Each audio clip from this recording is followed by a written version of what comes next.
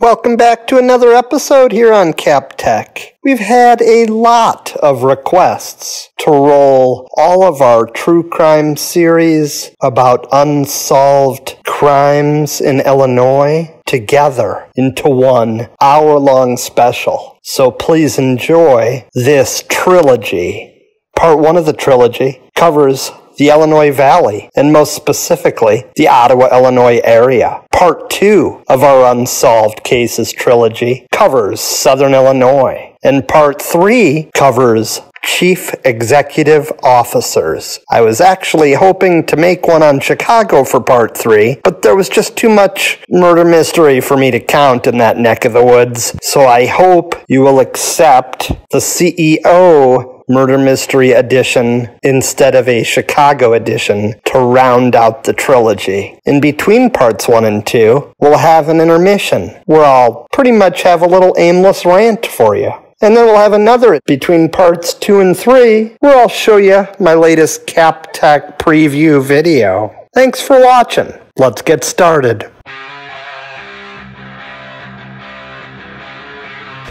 Welcome back to CapTech. As you know, our channel is very eclectic, covering topics from video game reviews, a fair amount of what I'd loosely deem as comedy. Well, today, we're going to take a darker turn into the true crime genre. If your head's been in the sand as of late when it comes to bad news these days, I really can't blame you. But with stories like this one coming to light recently about serial killers in the LaSalle County, Illinois Valley area, it seems like it might be time for a deeper dive into true crime around the greater area of Ottawa, Illinois. On August 26, Florida profiler Phil Chalmers released an episode of his podcast entitled Where the Bodies Are Buried, in which he interviewed 61-year-old convicted serial killer Delmas Colvin. In the interview, Colvin revealed he met a woman at a truck stop in LaSalle whom he murdered and left naked behind an old truck wash. Now, you may already be aware that not too many years back, authorities found some burnt bodies in the Dayton area just north of Ottawa, and while this murder happened to be solved pretty quickly, something in this heinous and gruesome happening in our neck of the woods compelled me to dive even deeper into this dark and at times even macabre local history here. So let's start with the most notorious case in the history of the area, the Starved Rock murders. On March 14, 1960, the bodies of 3 women from the Chicago suburbs were discovered in St. Louis Canyon in Starved Rock, one of the many natural wonders near Utica, Illinois. The crime shocked all of northern Illinois and led to a manhunt that snared a confessed killer. It is one of the most shocking stories to ever occur in this area. While the case is considered solved, there have been some doubts raised, although no convincing evidence presented says that Chester Weger, who was convicted, didn't do it. But ironically, no one can say that Starved Rock does not have a violent and bloody past even before this, as the investigation of the Starved Rock murders slowly moved forward. Fear gripped our entire region. Doors that were never locked before were suddenly now firmly secured. Hardware stores experienced a run on deadbolts, and sporting goods stores saw guns vanish from their cases at a staggering and alarming rate. The number of overnight guests at Starved Rock Lodge dropped off to almost nothing, and some motorists went miles out of their way to avoid driving arriving near the canyon entrance. Newspapers and radio across the state widely reported upon the slow progress of the investigation, which elevated the level of panic in the area. LaSalle County State's Attorney Harlan Warren, a hardworking and respected public official, was technically in charge, but the state police maintained their authority in the case because the murders were committed on park property.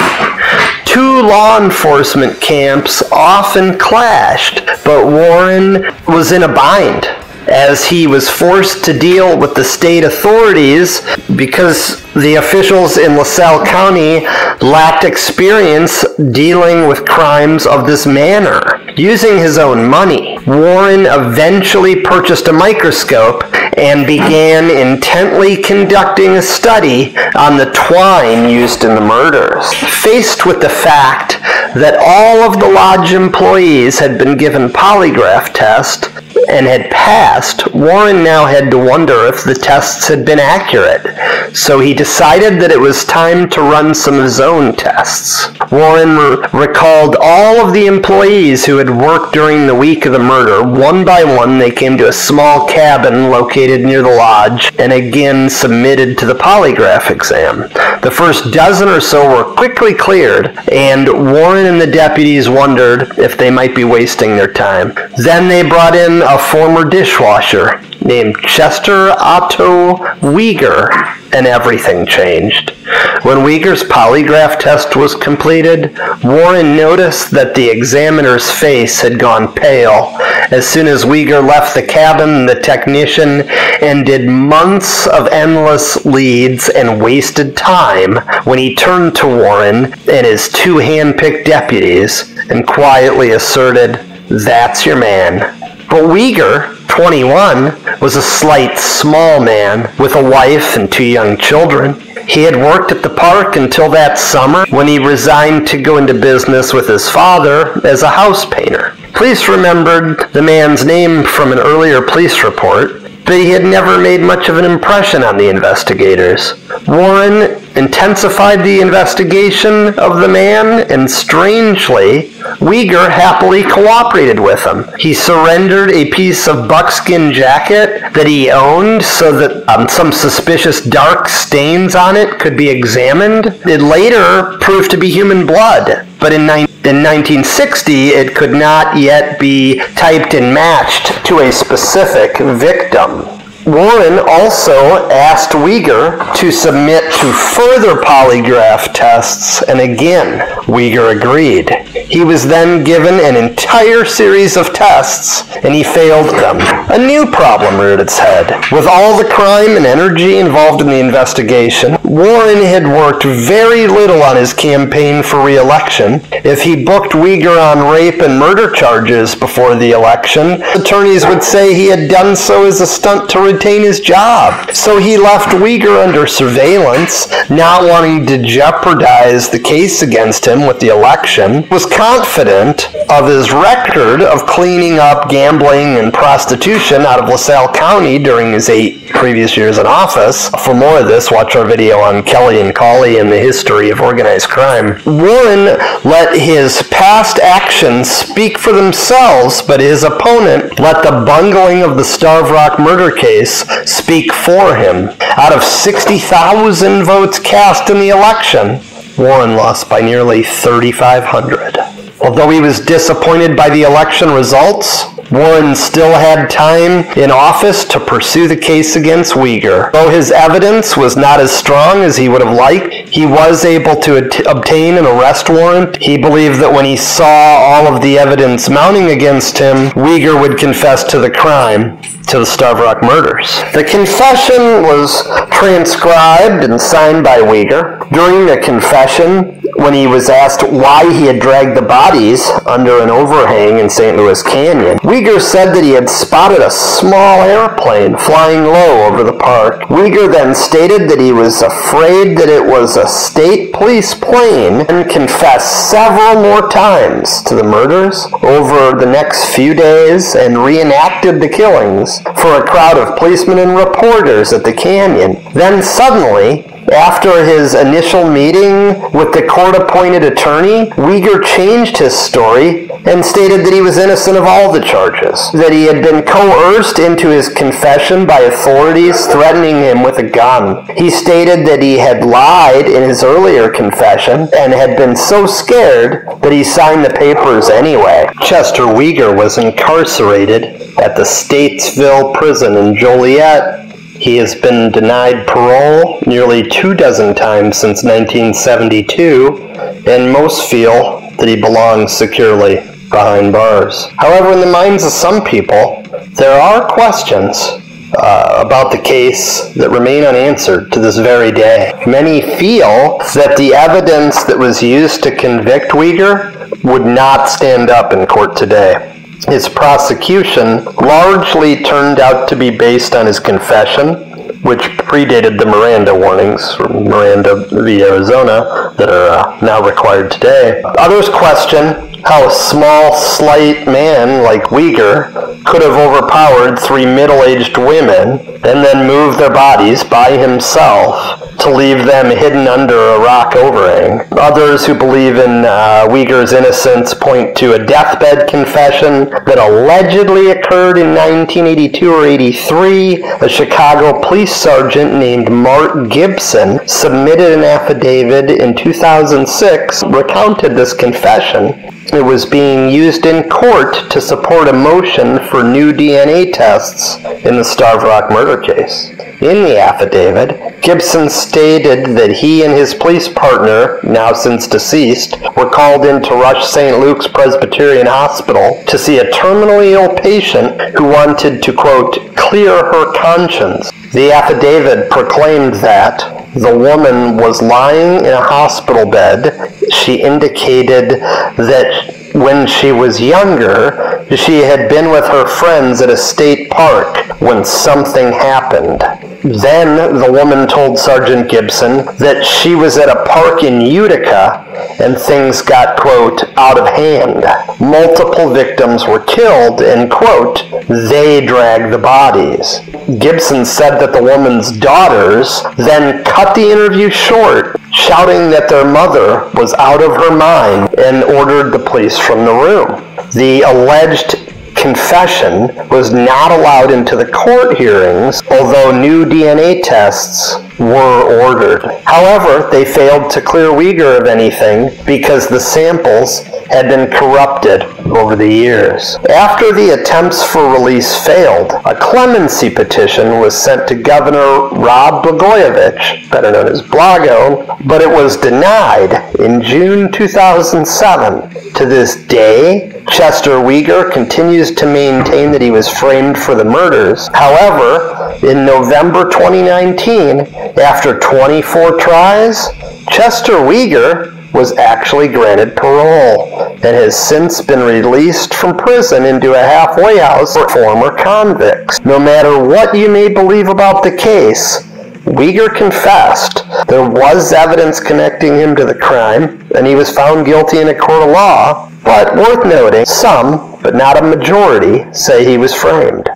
And while I can't attribute it to the now 80-plus Mr. Uyghur, when he did get released in late 2019, a woman did happen coincidentally to go missing from Starved Rock in early 2020. So this is just a creepy topic once you dive in.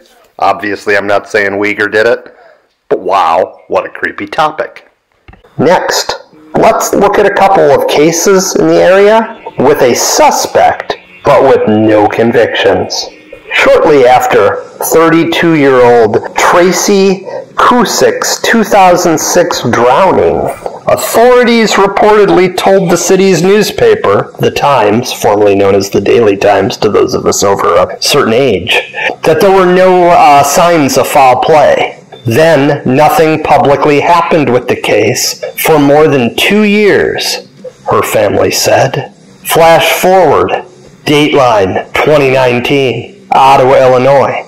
A LaSalle County jury found an Ottawa man not guilty of killing his wife from back in 2006. Just a reminder that this is a true story. Kenneth Cusick was accused of drowning his wife Tracy in a toilet bowl, but according to the LaSalle County News Tribune, prosecutors had witnesses testify Tracy could not have drowned accidentally. She overdosed and passed away with her face in the toilet. Her blood did come back positive for methadone, and she was known to use alcohol and drugs. It is interesting to note the timing in this particular case, as this trial took place over a decade after Tracy died.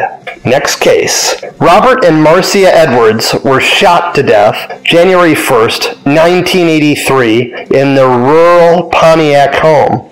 The Livingston County Sheriff's Office has suspected the couple's adopted son, Joseph Edwards, then 18. He then vanished without a trace despite being featured 5 times on America's Most Wanted. Anyone with information on the case is asked to call the Livingston County Sheriff's Office. Little more about Robert and Marcia Edwards' case. Here's how the story goes. With her final gasp of life, Marcia Edwards quickly wrote the name of her killer. Then, the squeeze of a trigger left her for dead in her own living room. As her life faded away, she may have heard another blast outside as the gunman shot dead her husband, Robert Edwards. Marcia actually wrote the name of Joe Edwards, who was 18 years young, and their adopted son. The investigators' largest tip as to the slayer's identity, and it remains so almost 30 years later. Joseph Synott Edwards has been wanted ever since. All this time, the Livingston County Sheriff's Department has been stymied with very few tips and clues. Even after a generational turnover in investigators, the Edwards'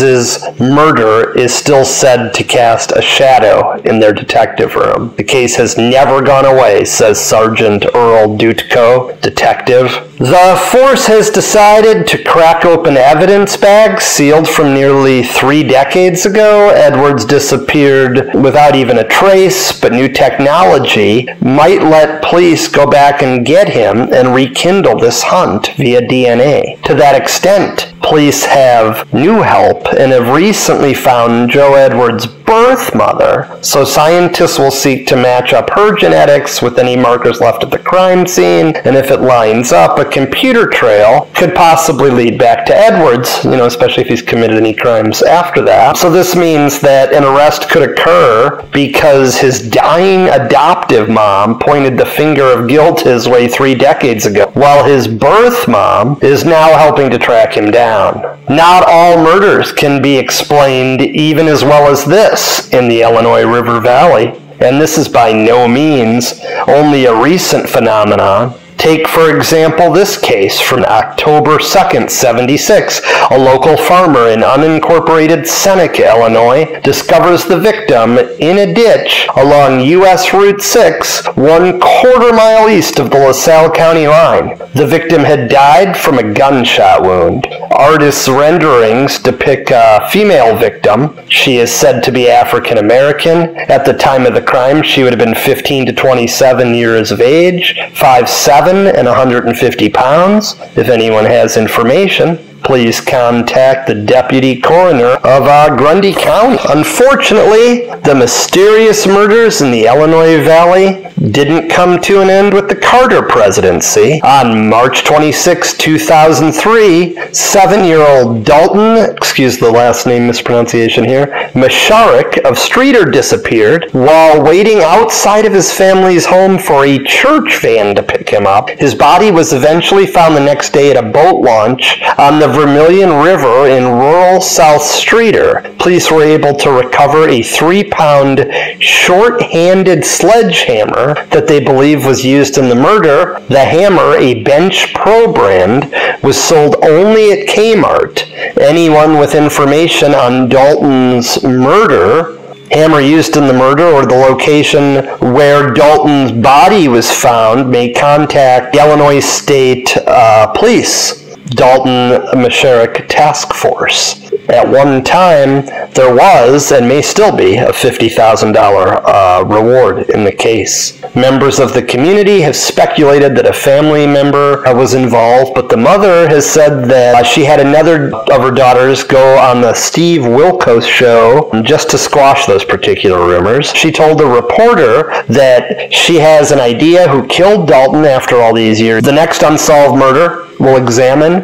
is the Norway Jane Doe case. I remember this one. I was 16. Dateline, September 13, 1991. Found a woman's body lying face up in the southwest corner of a field 1 mile south of US 52 and 3 miles east of Norway, Illinois. Under her was a curtain with the hook still attached. The woman was Caucasian, wearing a white men's style dress shirt with vertical light stripes and black and spandex pants. There were no shoes or personal effects. Above her left breast was a tattoo with a blue cross with a superimposed red flower.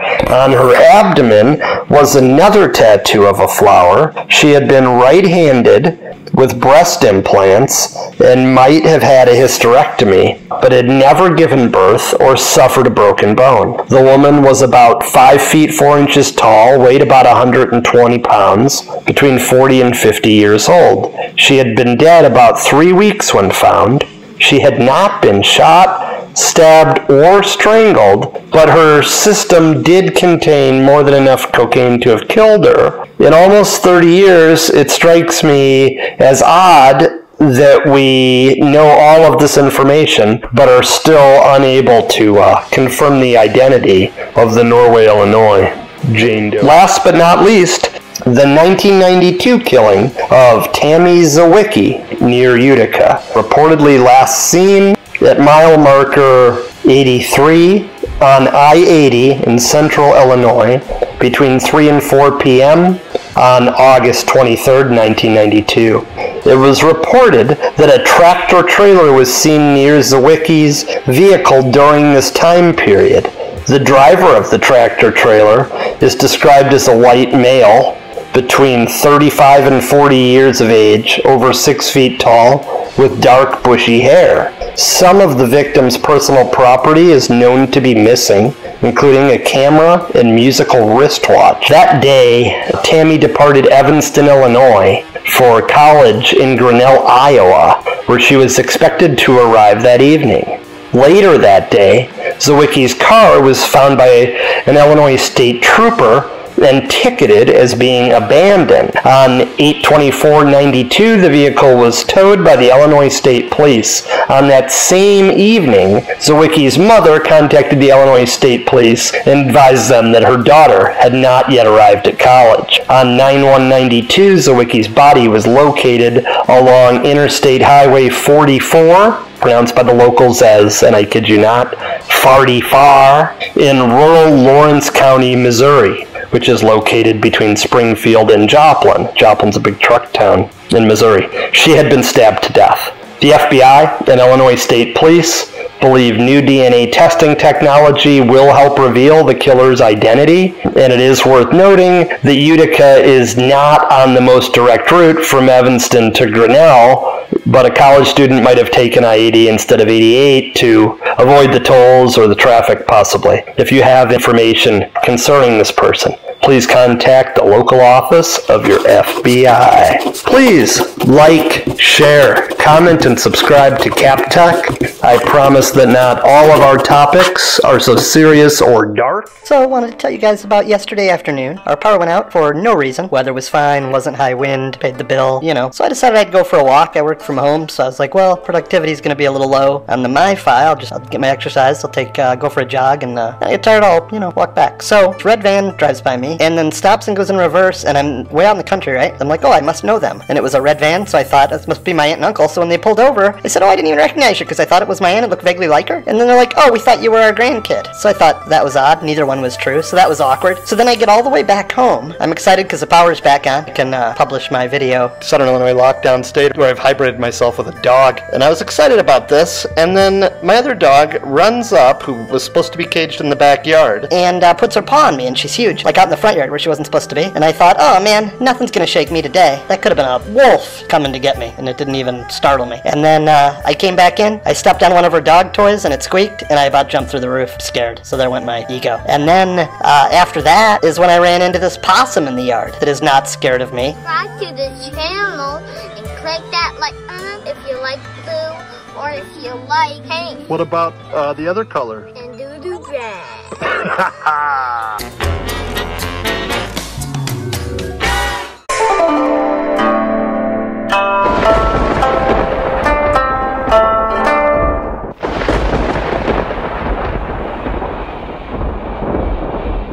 Welcome back to another episode here on CapTech. As a follow-up to our video on infamous and unsolved crimes of the Illinois Valley, the team here at CapTech next wanted to put Southern Illinois under the cold case microscope as well. Before diving into the top 10 infamous and unsolved cases of Little Egypt, first I should point out that I was closer than intended to my own Southern Illinois cold case, a story that I'll tell briefly here in efforts to set the stage prior to diving into our top 10. The year was 1996, and I was finishing my undergraduate degree at SIU Carbondale. I lived with a lovable bunch of hooligans on Elm Street in efforts to find another bullet point to add to our very thin, at the time, resumes. One of my roommates and I decided to pledge a fraternity, despite the fact that we somewhat prided ourselves prior to that on being independent. Indie baby!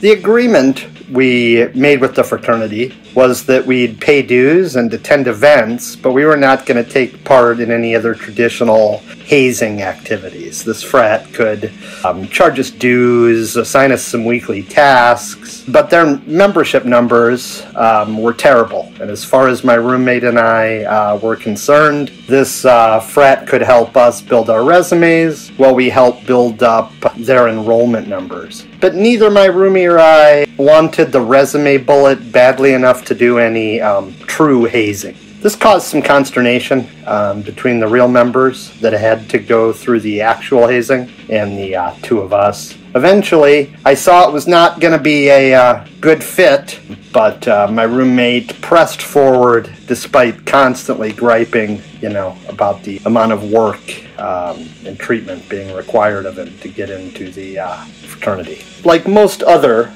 Carbondale roommates, was quite the drinker. So much so that the clerks at the liquor store on Carbondale's main drag there would actually heckle the guy for buying only a six-pack at a time. Like, why are you only buying six? You'll be back. Anyway, to make a long story short, this quasi-frat house burned down in the 90s while I was there in what was believed to be an arson. The Carbondale fire chief, or at least one of his top delegates, 20-year-old me wouldn't know the difference, would go on to question my roommate on the front porch of our Elm Street house one morning.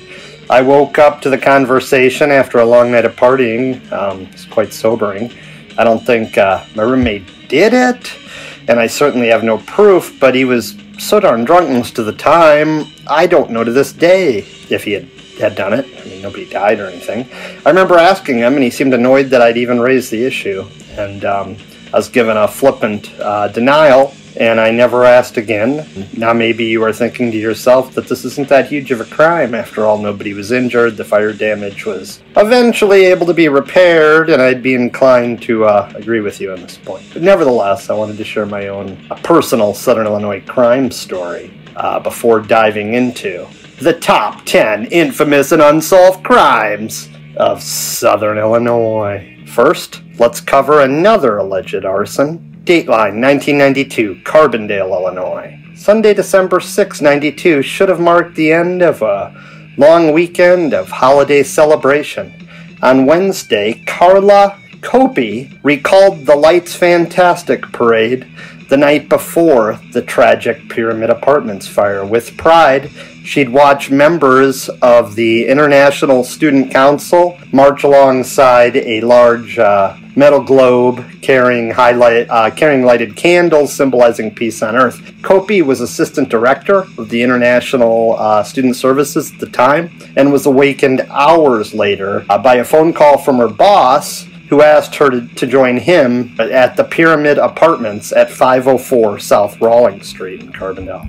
It was a very cold night, and thick smoke hung in the air over Rawlings Street, Kopi said. Forever etched in my mind's eye will be the vision of the frozen columns of ice covering the charred remains of the apartment building. I knew immediately from the expressions on the faces of the firemen that students had perished. 5 SIU students died in the fire. 4 were international students. Several others were in critical condition, some having jumped from top floors to escape the flames. Authorities believe the fire was the result of arson, but a suspect was never identified. The Carbondale Police Department lists the fire as a cold case to this day. Next, let's jump into the murder cases. If you've ever woken up after a Sunset concert in Carbondale, feeling like hell, almost wishing you were dead, just be glad that you woke up at all, since Carbondale police say they are still investigating the July 13, 2006 death of Ryan Livingston. The 22-year-old was walking home from a Sunset concert when he was stabbed to death by 2 men during an apparent robbery on West Walnut Street. Any information, call the Carbondale police. Next, Keith Brown's homicide remains open in southern Illinois. Keith Brown lived in Buckner, a small town in Franklin County, and Keith's wife reported him missing on February 3rd, 1993, and he has now been gone for over 25 years.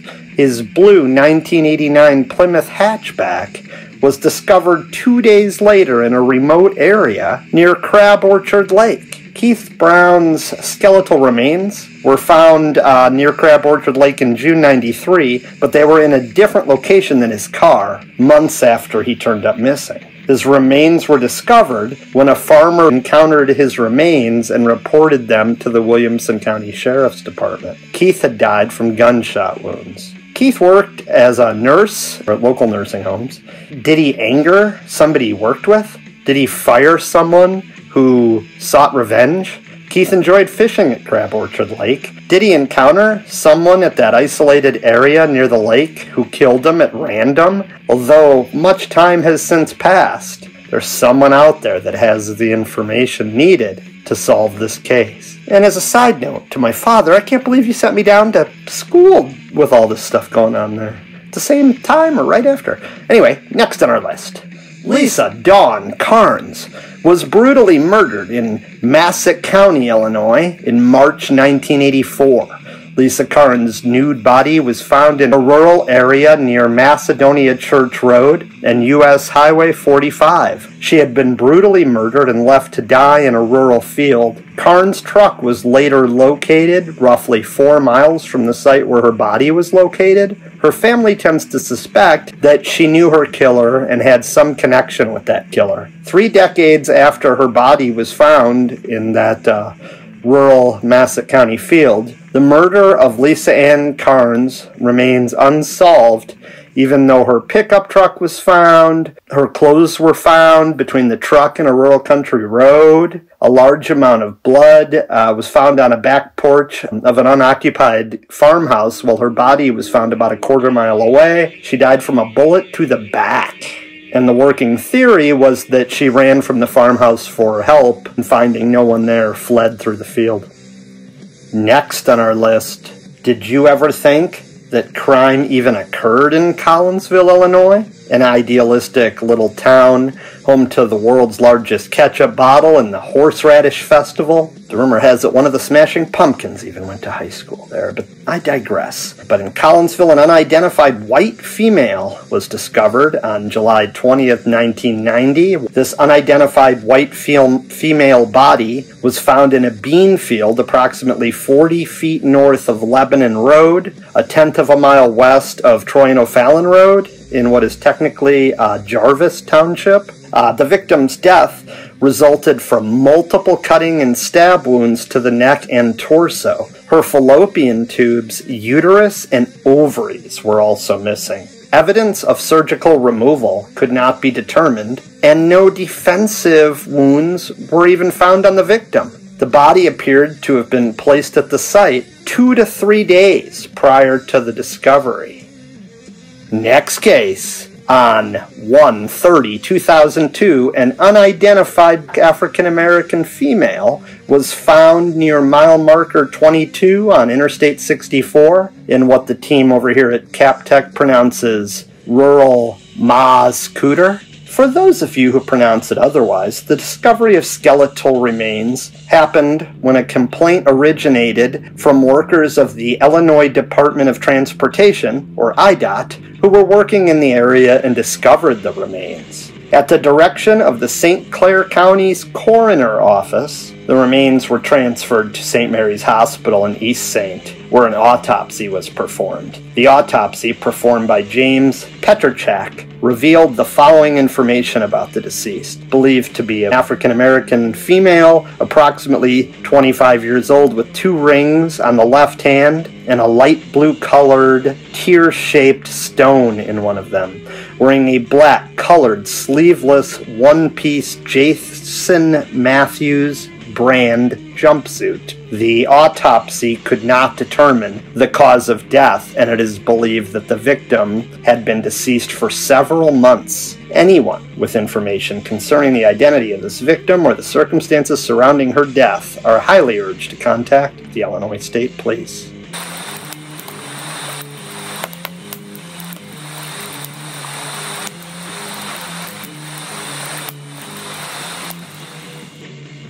Our next case. If you thought the worst thing about Madison County was class action lawsuits and being confused with the county that had all the bridges on it, you'd only get a silver medal here. Near the Silver Creek overpass in rural Madison County at mile marker 23 on eastbound 70, a black female victim was found on 3/11/2002. A subsequent autopsy could not determine the cause of death, and it is believed that the victim had been deceased 4 to 6 months.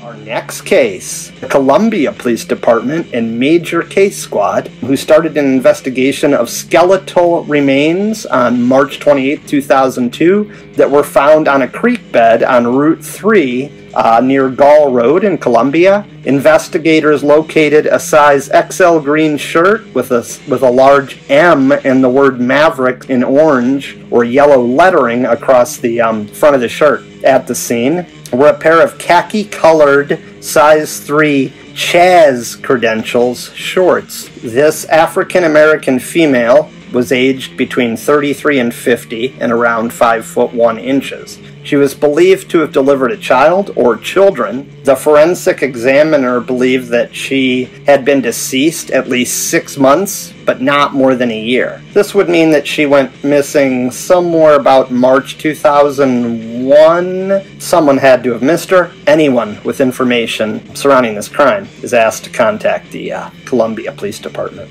The case of Lisa Uzel isn't as old or as cold as many, and maybe there was someone out there willing to come forth and talk about what happened to her. She was a well-known postal worker with a mail route through Marion, Illinois. She was found in late 2014 in what remained of her burning home, and she died from a gunshot wound. The fire was probably set to destroy the evidence, and it did a lot of that. Her contacts could be tracked down through her cell phone using her phone and text messages and internet usage from the day of her death, so maybe they will solve that one. Last case, January 1993. An unknown female found in Wayne Fitzgerald State Park in Jefferson County, referred to by the locals as Jeffco. This case is particularly interesting because the victim had a condition that would be obvious. Since only the head was located, this was most likely a homicide, and the rest of the body concealed somewhere else, maybe even in nearby Jeffco. Post-mortem examination revealed the victim had approximately shoulder-length reddish-brown hair. Analysis by the U of I anthropology department indicated the victim's age ranged between 30 to 50 years old. Unusual skeleton remains of the upper skull and upper front cervical vertebrae indicate the victim suffered from chronic spasmodic torticollis or Wynek, a condition that causes stress on the muscles which are responsible for maintaining upright head posture. Evidence of a healed traumatic lesion on the skull suggests this condition may have been preceded by head trauma. This would have resulted in the victim maintaining a leftward tilt of the head. Anyone with information that would help identify this unidentified victim is urged to contact the Jefferson County Sheriff's Department. Are you saying to yourself, Cap, was that 11 cases instead of 10? And I say, it probably was, but why don't you just add it to your list of Southern Illinois infamous and unsolved mysteries? Thanks for watching this rather macabre episode here on Cap Tech.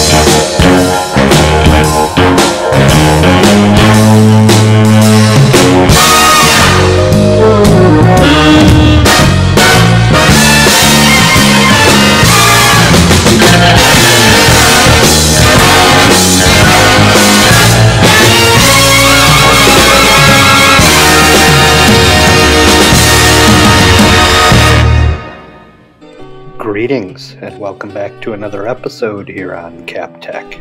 Today our topic is 10 recent cases where chief executive officers or CEOs have recently gone murdered or missing. It's amazing how many of these CEOs have gone missing or murdered so recently. It almost makes one wonder if it was done on purpose, as in Ayn Rand's classic book, Atlas Shrugged, where the biggest contributors to society purposefully vanish because they don't like what's being asked of them in return for their accomplishments. But I'm not saying there's a conspiracy theory at foot here. I'm just saying, keep watching and you be the judge. So if you're a CEO or looking to soon become one, we suggest maybe purchasing some life insurance now, because pretty soon you might be considered as high risk as astronauts, and premiums might go out of this world. This isn't actually an entirely new phenomenon. After all, Freddie Heineken, chairman and CEO of the brewing powerhouse Heineken International, and one of the richest people in the Netherlands, and his driver were kidnapped on November 9, 1983 in Amsterdam. They were released for a ransom about 3 weeks later, and the kidnappers eventually were caught. So with that, let's now jump into our list of 10 recent cases of murdered and missing CEO.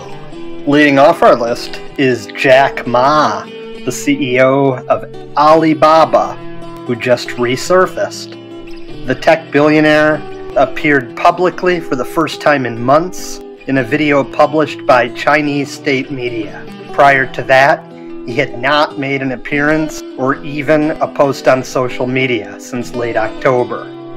Alibaba's Hong Kong listed shares surged 8.5% after the video was published, and Alibaba's New York listed stock popped by 5.5%. Ma's whereabouts had been the subject of an intense speculation recently, as his group was preparing for the world's largest initial public offering last fall. Ma accused Chinese authorities of stifling innovation and blasted the country's banks for having a pawn shop mentality. Within days, regulators summoned Ma and his team of executives to a meeting, and then shelved the IPO altogether. The event where Ma made those remarks was the last time he was seen publicly before very recently. This is a very noticeable absence for a man who typically has no issue with being in the spotlight. Worth noting, however, the rest of the CEOs in our video will not all be so fortunate. 9th on our top 10 list is Tony Hsieh. In the hours before the fire that killed the CEO of online shoe retailer Zappos, 2 previous fires were extinguished in the shed where he slept, according to an investigator's report.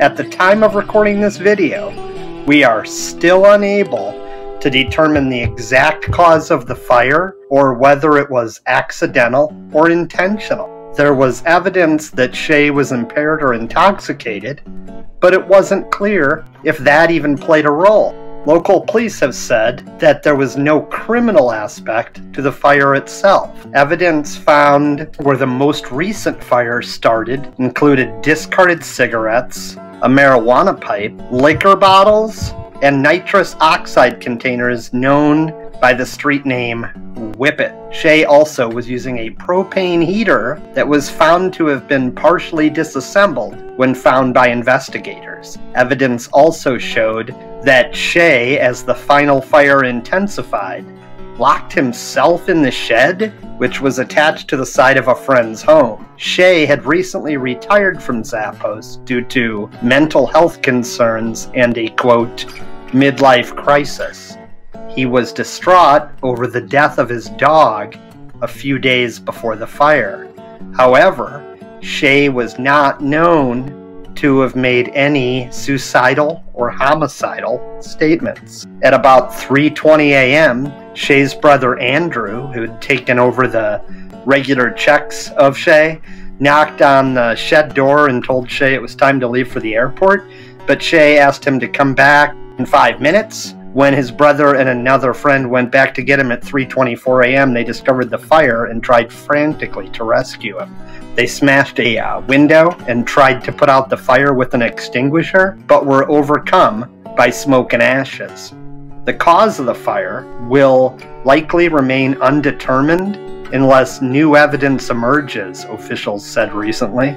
Next on our list is Tushar Atre, who was the CEO of a Santa Cruz digital marketing firm called AtreNet Incorporated. Apologies on what I'm sure is a mispronunciation. He was also the owner of Interstitial Systems, a Santa Cruz-based licensed cannabis manufacturer. The kidnapping and murder of this tech and devil's lettuce entrepreneur shocked the city of Santa Cruz in 2019, but it wasn't until 2020 that 4 defendants, including 2 former co-workers, were arrested and held to answer for their involvement. Atre, 50, was kidnapped from his Pleasure Point home on October 1st at 3 a.m. In the months that followed, a community-led reward of $25,000 was issued, and that was later raised to $150,000 and then ultimately $200,000, the largest amount ever offered in the history of the Santa Cruz Sheriff for any information leading to the arrest of those involved in the killing. During an update in January of this year, 2021, Santa Cruz Sheriff Jim Hart released video surveillance footage of a bicyclist and later 3 men walking near Ater's Pleasure Point Drive home, and said that his investigators had issued more than 30 search warrants in connection to the case. Then in May, Hart announced the arrest of 4 men, none of the men being held on suspicion of felony murder, robbery, and kidnapping, have had criminal histories or past law enforcement contacts, according to the authorities. The sheriff's office believes the motive for the case was a planned robbery.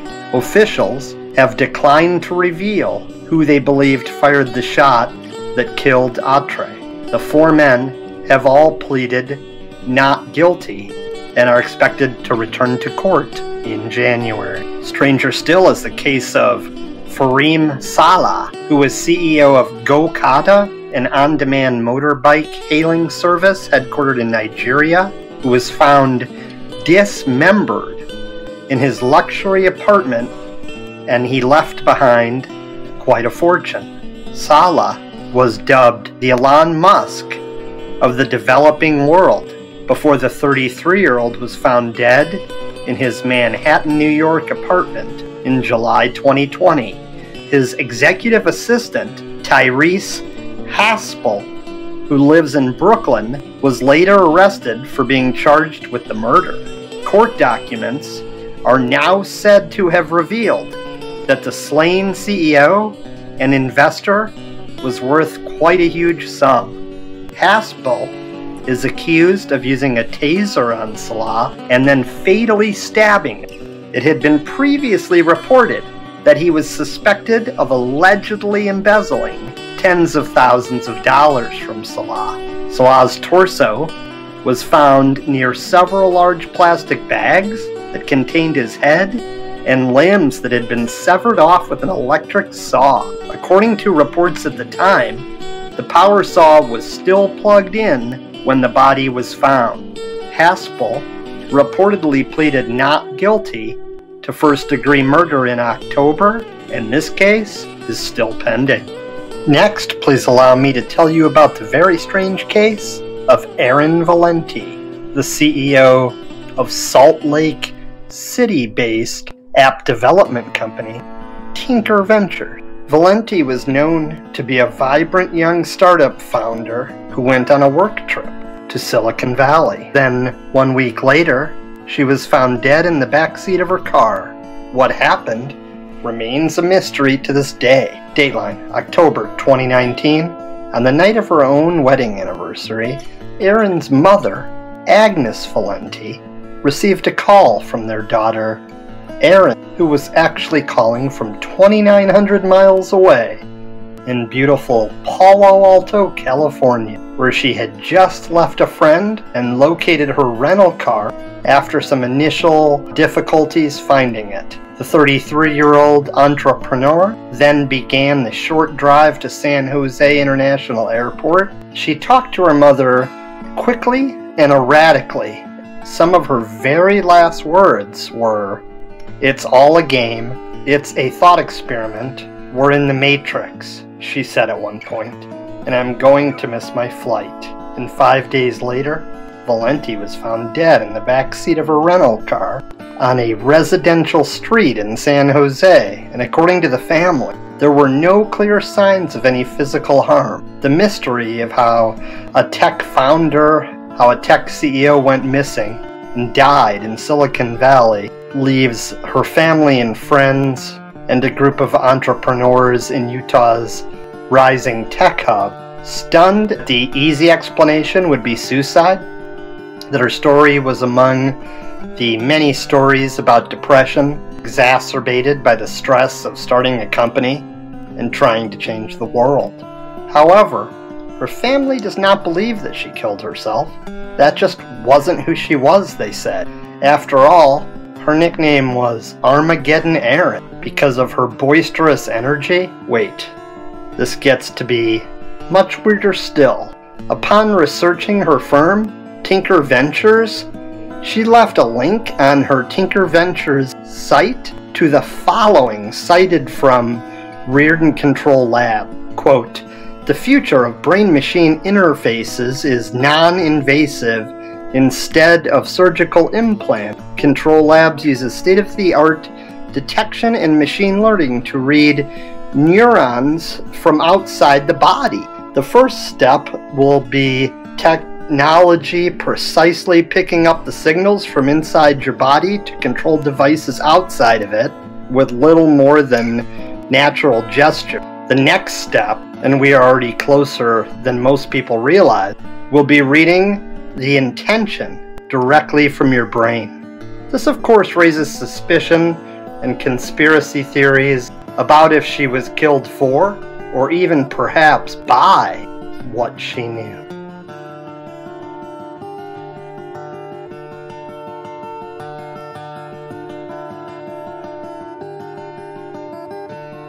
Next, we have the case of Robert Gurecki, CEO of Retro Environmental, whose body was found inside Retro Environmental in Eldersburg in May 2019. The family put up billboards throughout the region asking for information about the case.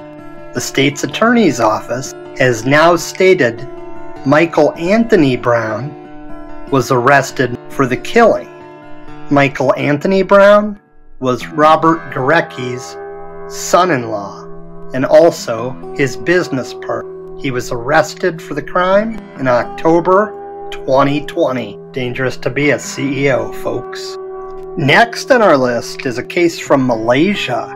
Cradle Fund Chief Executive Officer Nazrin Hassan died in a very controversial fire in an upper bedroom in his home on the eve of the final day of Ramadan on June 14th, 2018. He was 45 years old. Initially, the post-mortem report claimed that the cause of death was shrapnel from a mobile phone explosion. On 6/25, though, a forensic report stated the discovery of gasoline stains on his body, bed, and mobile phone, which led to the reclassification of the case as murder. Legal proceedings are still ongoing. Next up on the docket is Lin Chi, a billionaire producer for Netflix and the mogul who brought us the Game of Thrones video game. He was poisoned on December 16th, 2020 and died on Christmas Day in a plot twist that may seem taken from the Game of Thrones itself. He was reportedly poisoned by a co-worker in an alleged murder plot. Lin was the chairman and CEO of Yuzu Group, the game developer best known for the Game of Thrones Winter is Coming video game. Prior to his poisoning, there were rumors of a dispute between Yuzu's executives. Zhu Yao, a senior exec in the film and television division of Yuzu, was recently arrested and charged with Lin's murder. Yao has his Juris Doctorate degree from the University of Michigan Law School and joined Yuzu in 2017. Yao allegedly poisoned Lin with a cup of tea. Shanghai police received a call from the hospital that Lin was taken to on December 17th, informing them about the poisoning. Lin was at first stable and had taken himself to the hospital when he started feeling sick. He was only 39 years young. Now, before we get into our last two on the list, I wanted to give a quick disclaimer because one of these two is only a CEO in name only, and you're about to see what I mean, and the other was actually one rung below CEO and was an SVP, but I thought his story was interesting enough that we'd include it anyway. Next is the very recent case from 2021 of Baby CEO, a controversial Memphis rapper. One source has now confirmed that Jonathan Brown, also known professionally as, you guessed it, Baby CEO, died in a shooting last Tuesday night. Memphis police responded, and Brown was pronounced dead at the scene. As of present, police have not yet publicly identified the victim or released any details about what happened. Rumors have also been swirling about the death being a possible overdose. and yet other rumors say neither of these theories holds true. Brown first made headlines in 2015 when he was only 14 years old, when a video featuring him rapping about guns and drugs made the rounds on social media. Our last case, that of our only non-CEO listed, is yet another very recent story. Jake Safolia, 49, of Elmhurst, was last seen in person on August 6, 2020. He was seen on gas station footage taken the next day and reported missing August 8. His car was found at Waterfall Glen Forest Preserve in Lamont, and searches have been conducted at the park, apparently not yet yielding any clues. Elmhurst police allegedly confirmed that they were investigating Safolia when he went missing. They have not yet provided the nature of this investigation. Elmhurst police have not yet issued a news release or a photo of Safolia. After his disappearance, a source named The Patch obtained the Elmhurst police report on the missing person case, and according to these documents, Safolia was drinking excessively and had broken up with his girlfriend in the days leading up to his disappearance. He also was said to have fantasized about going off the grid. 3 Facebook pages dedicated to finding him remain, but they have become far quieter as the search has grown cold. With more than 2,000 members, the most active page, entitled The Disappearance of Jake Safolia, has seen only about a half dozen posts since late November. In 2018, Safolia replaced David Hilfman in the Senior Vice President's position. Information about Safolia, Senior Vice President of Worldwide Sales, has been removed from the section of United Airlines website about the company's leadership. It is unclear when it was taken down. We sincerely hope that you enjoyed this video. Please like, share, and of course subscribe, and check out the rest of our content here on CapTech. Thank you so much for watching CapTech. I want to call your attention to our tip jar.